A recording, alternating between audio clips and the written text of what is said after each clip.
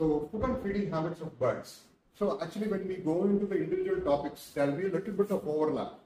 You know, there will be some topics which were covered in the first day that you will encounter in this slide as well. And you will, in the forthcoming presentations also, there will be like a little bit of repetitions, but that's the nature of the program. There's not much we can do about it. Coming to food and feeding habits, you know, birds, if you generally look at, you can broadly classify them on the diet that they typically have, right? So they're either seed eaters, fruit eaters, plant eaters, eat both plant and animals, meat eaters, insect eaters, and fish eaters. This is not a very strict classification because the birds that eat fruits, like hornbills, also sometimes when they are breeding, when they are raising the young, they have a lot of requirement for protein, right? So they start eating meat when they are like raising their chicks. And the plant eaters also start eating, sometimes eat protein, other animals, smaller animals and things like that. So it's not a very strict classification, it's just like a broad guideline. And so the seed eaters are called granivorous birds. The pigeons that you see, munias, these would be under granivorous birds. Frugivorous birds are like typically those who eat on fruits. Predominantly fruits constitute a major component of their diet. So parakeets, they eat fruits. Okay? Barbets, we saw the barbet, right, with the bristles on the base of its kupur one. Yeah, so that's a barbet. Copperfield barbet, so that eats fruits. Herbivorous, so birds which typically eat only plants, right? So a lot of these geese, bar-headed geese, which I said like flies over Himalayas to come into India from Mongolia, right? So that eats only plants predominantly, okay? And so we'll be seeing examples of each one of them. Omnivorous, like for example, crows. Crows are omnivorous, they eat anything. Whatever they get, they eat. So thrushes, drongos, they eat both plants and animals. Carnivorous are typically like your eagles, right? Eagles, falcons, kites, vultures, they're all meat eaters. Okay. Insectivorous birds are like, they feed predominantly on insects. So we saw an Asian palm swift yesterday. We saw like a blue-tailed bee eater yesterday.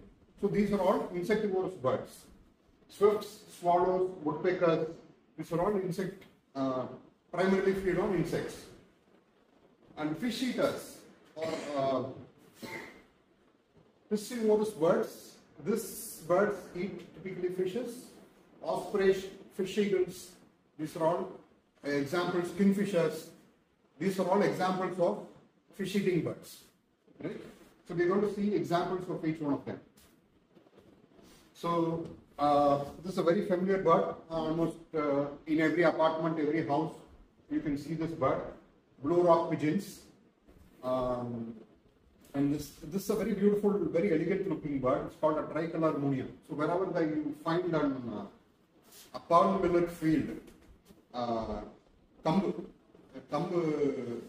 Tota inga patheenganalum vandu, like if you observe in the mornings, these birds come to feed there when the crop is ripening.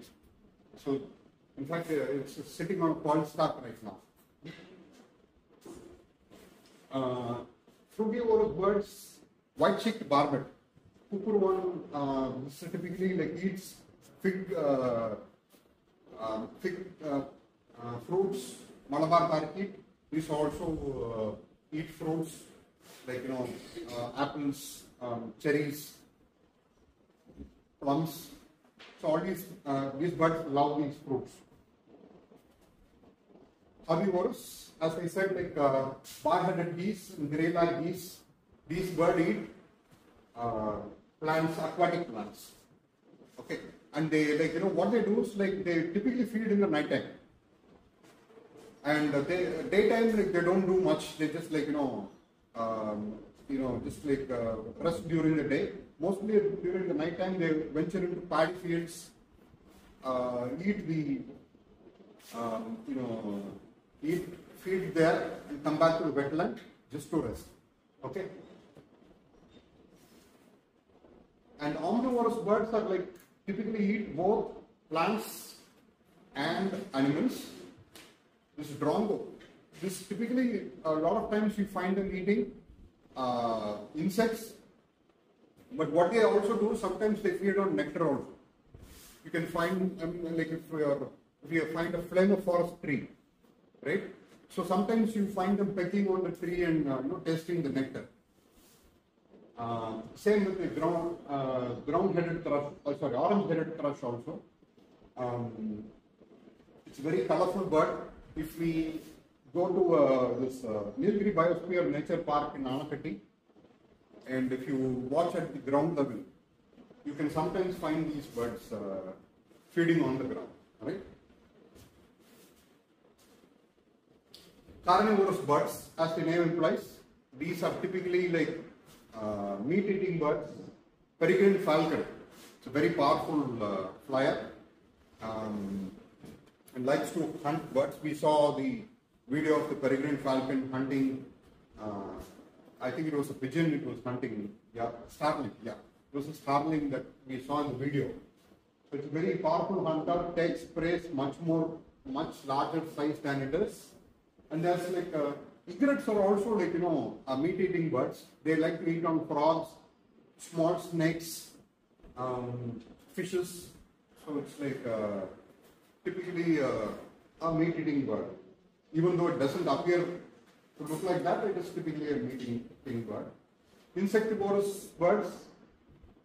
We saw the Asian palm swift yesterday, which is like consumes insects when it is flying. So this is a barn swallow. In common, it is called as the Tagaivilan. It breeds in the Himalayas, and it comes down to the south in the winters, and then goes back when the summer begins. So we only get to see them in the summers. This barn swallow is typically an insectivorous bird. It only takes insects, it doesn't feed on plants. European bee-eaters, they like any flying insect. Not only bees, but their favorite food is bees. And they also like to feed on other insects like cicadas, houseflies, mosquitoes, so on and so forth. So, fish-eating birds, osprey. We saw the osprey capturing fish yesterday, right? That video we saw. So, the osprey is like a fish-eating bird. And kingfishers. It's a very colorful kingfisher called an oriental dwarf kingfisher. It's very small. It's only this much size. And it likes to hunt on fishes. This is also seen in Coimbatore district, by the way. This is not something from elsewhere. All the birds that I've shown in the presentation are all seen in Coimbatore district. So this colorful bird, in oriental dwarf kingfisher, is like a very small bird, likes to eat fishes. In this picture, however, it is also eating, it's a gecko. Gecko that it is, it's a kind of lizard. So that it has in its mouth. So when it is breeding, when it is like raising its young, it likes to bring the different kinds of food for the young, because like the birds, when they are very small, they sometimes eat 2 times the amount of their body weight. For example, if a human weighs about 60 kgs, imagine somebody eating 120 kgs every day. So, but the birds have like such a huge metabolism that they're able to digest that huge amount of food that they eat every day. And these birds are like when they're breeding, typically they keep bringing food around the clock. Of course, when the sun is out, when there's light, they keep bringing the food to its young. Okay. Yeah. So, like, how do you tell, like, what the bird typically feeds on? The clue is from the beak, right? So, when you look at the beak, if it looks like this hook tip, it means that it is meant for tearing flesh. So it's like typically a meat-eating bird. So this is spoonbill. We didn't see it yesterday, but it is also seen in Krishnamati Lake. What it does is it does this with like a spoon which in the currently which இது பண்ற மாதிரி தண்ணியில தேடிட்டு. Whenever it comes across fish, immediately it opens and grabs it. So woodpecker, long chisel-like because it is like chiseling on wood. Cardinal, a conical bill. So it is like typically eating grains, right?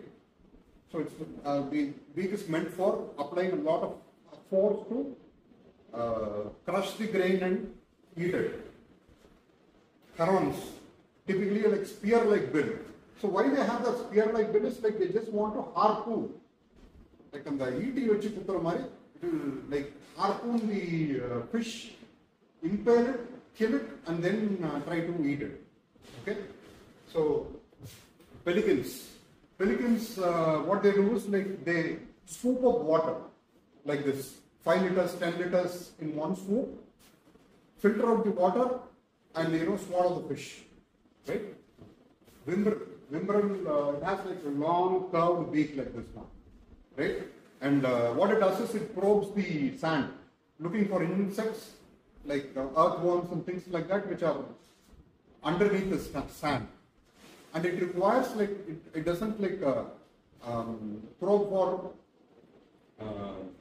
insects in an area like this because the earth is hard, right?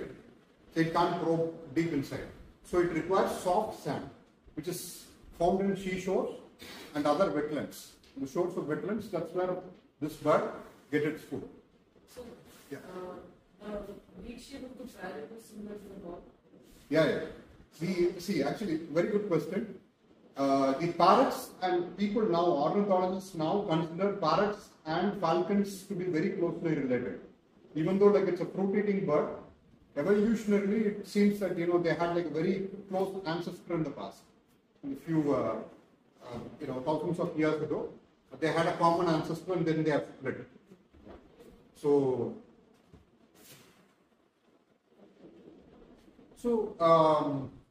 now we know that the shape of the beak determines what kind of food it eats. But there is also some other very peculiar behavior that pertains to how birds go about finding their food. Okay. So what a woodpecker does is like it knocks on the wood, and then it listens to insects which are moving inside the wood.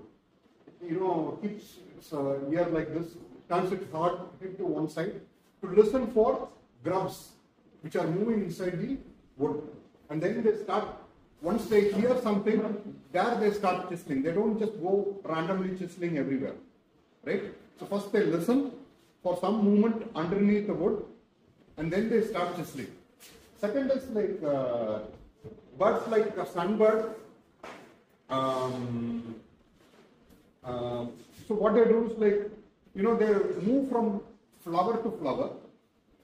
Okay. And sometimes like, the plants also depend on these birds for pollination. Okay. So these birds visit other plants and then from the pollen from this flower, they transfer to the other flower, and that's how the plants also are able to regenerate, right? And interestingly, what the plant does is, it only puts out a certain amount of nectar. For example, every 45 minutes or so, or 1 hour or so, it will put out a certain amount of nectar. The sunbird comes, drinks that quantity of nectar, goes to the next flower and keeps moving around, and after an hour it will come back to the same flower. Okay, it's very fascinating to watch. So the plants and the sunbirds, they have co-evolved. So plant has something to give to the sunbird, and the sunbird has something to offer to the plant. So it's kind of a symbiotic relationship, and they are doing it very strategically, right? Okay, so the other interesting thing is like when these are two birds. This is a velvet-fronted nuthatch. This is like a woodpecker. Both are feeding on insects. Both are feeding on trees. And sometimes both these birds are seen in the same areas. So there's a competition for food. But the way that these birds avoid the competition or is by altering their foraging behavior. So this woodpecker, what it does is, it starts at the bottom, starts at any part of the tree, moves in circles around the tree, searching for insects. Right? This velvet front nuthatch, what it does is, it starts at the top and then spirals down to the tree and then moves to the next tree. So these, even though eat the same kind of insects, the way that they forage for insects is different. So, as I said, the woodpecker, it moves around the tree, chiseling for it. Yesterday we saw that woodpecker, right? So it was like from one side, it went behind, and then it came this side, and then moved to the next tree. And then nuthatch, from the top, it comes to the spiral fashion, searching for insects. There is another bird called the tree creeper. Tree creeper starts at the bottom, spirals on the way up. Okay, we don't have tree creepers in southern India, but in North India we have tree creepers. Okay, so they have a creeper here, and it's just like a cartoon where all the three have a crash together and then there's an accident. So these are all like pictures. This an Indian spotted tree creeper, streak-throated woodpecker, and a white-tailed nuthatch.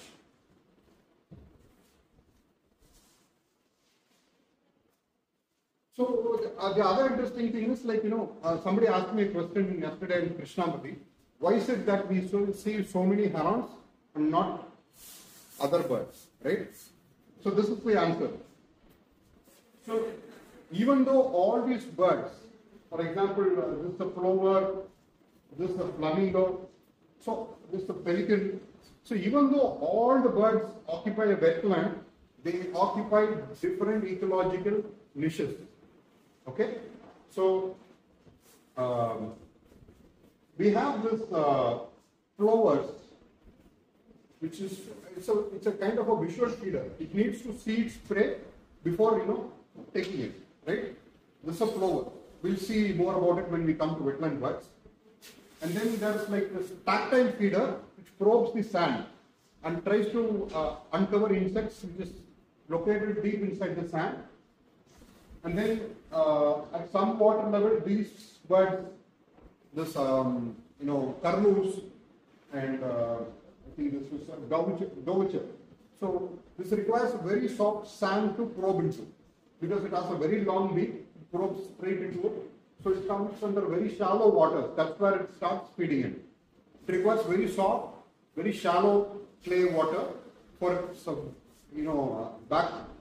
beak to penetrate into it. And then we have oyster catchers, we have avocets, we have herons, we have ducks, we have flamingos, we have terns, and in much deeper water than that, we have the flamingos. Right? So, for example, the problem in Coimbatore wetland is that we don't have a shoreline at all. Right? We don't have a shoreline at all. Most of the wetlands in Coimbatore, what is happening is the transition from the land to the water is abrupt. It's like this. So what will happen? Yeah, exactly. So that's what is happening. Because all the plovers and other waders, they don't have habitat to forage it. So you only get the deep water birds like pelicans and ducks. You won't get the shallow water birds. Right? You don't have a shoreline at all in most of the wetlands in Coimbatore. So that is a problem. And that's what we are trying to raise awareness about to our administrators, saying that there has to be adequate, gradual transition from shore to water. It should not be abrupt, right? So, so that's something that to think about. We'll talk about it more when we come to the topic of conservation. So, and then there are a few birds which are capable of storing food also. Apart from the feeding that they do on a day-to-day basis, like ants, ants store their food for example, a long time, right? They take the food to their, ant hills and store it there. For a rainy time season where they cannot forage for food, they store it for a rainy day. So similarly, some birds are also capable of storing food. For example, this is an American species which is storing these nuts by creating hollows, and they can store their nuts in that tree. And they have to guard it also from it being stolen by other woodpeckers. Okay, so there will usually be one bird on the watch and the other one collecting the food. Okay, and we have already seen about the shrike, where it uses the thorns, where it captures bigger. This is a small bird, by the way. I think this is a Prinia, and it's a warbler. So the shrike impales the warbler on a thorn and keeps it there. And then it tears little bit of it and consumes it from time to time. And there will be a lot of thorns with a lot of prey in it. So whenever it can't find food, it will go back to its storage and then take the food from there, right? And I think we have already seen about this, a very familiar example where the cattle and the cattle egret. So the cattle egret will feed on the insects which are on the cattle, and when the cattle moves, it will disturb a lot of grasshoppers and other insects on the ground, which the cattle egret also feeds on. So they have like a kind of a symbiotic relationship. Why symbiotic? Because for the cattle, it helps the cattle get rid of its ectoparasites. The parasites, the உடம்புல இருக்கிற அந்த pan அந்த மாதிரி இருக்கிறது எல்லாமே வந்து அந்த உண்ணிக்கொப்பு வந்து சாப்பிட்டு கிளியர் பண்ணிடுது. And in turn, the cattle what help it does this by just by moving around, it disturbs a lot of insects, and then the insects get parked by the cattle egret.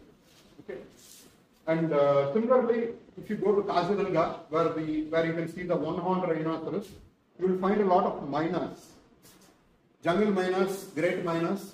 You will be sitting on, they will be riding on the rhinoceros back. Similar kind of function. They'll peck on the small ectoparasites found on the rhinoceros body, and also the other insects which are getting disturbed when the rhinoceros moves around. Those are also getting consumed by the mynas. Okay, so they also have like a very symbiotic kind of a relationship. So apart from the